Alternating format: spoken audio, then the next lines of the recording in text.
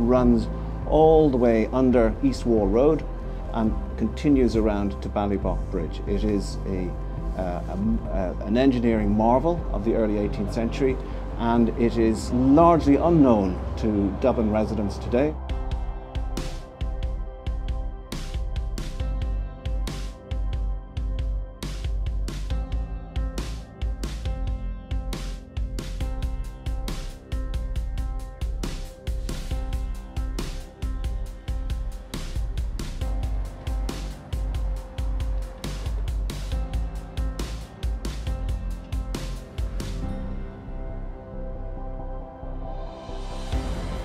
The finding was a delight. We actually found more than we'd originally expected to find.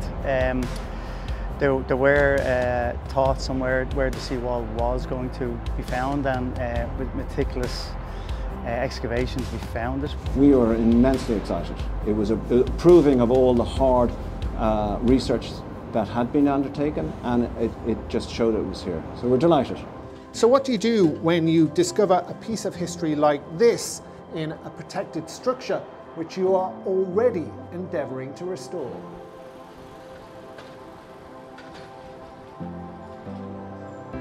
The floor will be glass, so people will be able to see through it and see the wall below. That's very much part of walking over the history of Dublin Port.